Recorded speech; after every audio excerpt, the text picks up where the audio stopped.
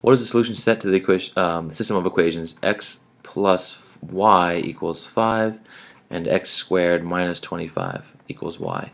Well, when these two things are equal to each other, that's their solution set. Now you can just plug these points in to see what's true, and whichever set has both points that work for both equations, that's the answer. But here, let's solve it algebraically. Subtract x from both sides here, so get y equals 5 minus x. Oops, 5 minus x.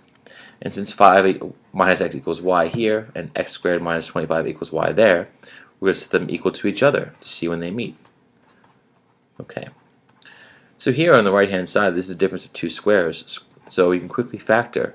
Square root of x squared is x, square root of 25 is 5, and it's plus minus. And that equals 5 minus x. Alright, so here, right, these two things are equal. What do we do next? Well, what I would do is divide both sides by x minus 5. Right? Excuse me. Go back a second.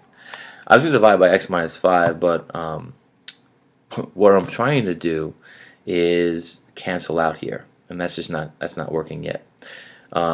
So let me go back. I'm going to reverse. I'm going to not factor for a second. I'm going to instead add x and subtract 5. Usually with these kind of problems, it seems that the best step is to just get everything to one side first. These cancel out. This is 0. X squared plus x, can't combine that. They're not like terms. Negative 25 minus 5 is minus 30. So what factors of 30, if you add them, get positive 1? Well, 6 times 5 is 30. So positive 6 times negative 5 works, because if we multiply those two, we get negative 30, and if we add them, we get plus 1.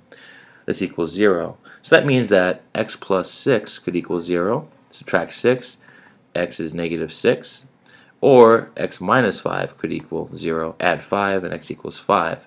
So 2 points have to have the x values of 5 and negative 6. And if we plug in those values, we can get into the line, which is easier to work with than the other one, we get the points. So our line 5 minus x, so if x is negative 6, we have 5 minus negative 6, which is 11. So one of our points is negative 6, 11. The other one, 5 minus 5, which is 0. The other point then is 5, 0. We have 2 points now, negative 6, 11, and 5, 0. Choice 2.